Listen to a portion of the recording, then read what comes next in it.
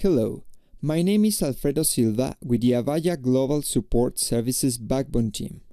This video is about how to look for IP stations, registrations, and unregistrations in Avaya Aura Communication Manager history log. I logged into Avaya Aura Communication Manager System Access Terminal.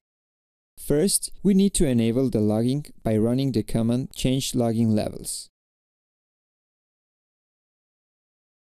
On the first page, enable the feature Enable Command Logging by changing it to Yes. Then go to the second page. Enable the feature Log IP Registrations and Events by changing it to Yes. Save changes. Now, we are going to show how to do a search in the history log. For this video, I'll use the station number 50009.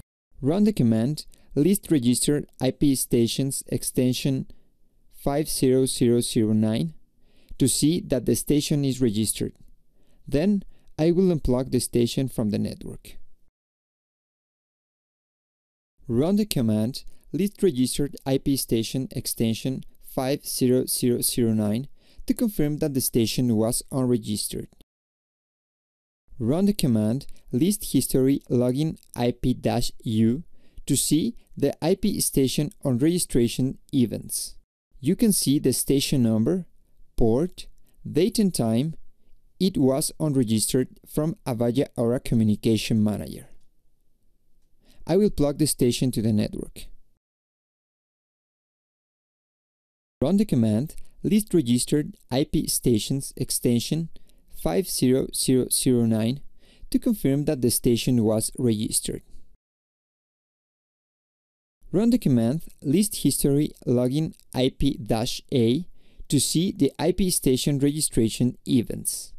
You can see the station number, port, date and time it got registered to Avaya Aura Communication Manager. You can do a search of registrations and unregistrations by running the command list history login IP. You will see both events in the same list. This information could be useful when troubleshooting IP station issues or for monitoring specific IP station behavior. You can use this information to contact Avaya support for further assistance. Thank you for your time today. We welcome any comments, questions, and feedback at mentor@avaya.com or on Twitter @AvayaMentor. For more details or related information, please visit support.avaya.com. Thank you for choosing Avaya.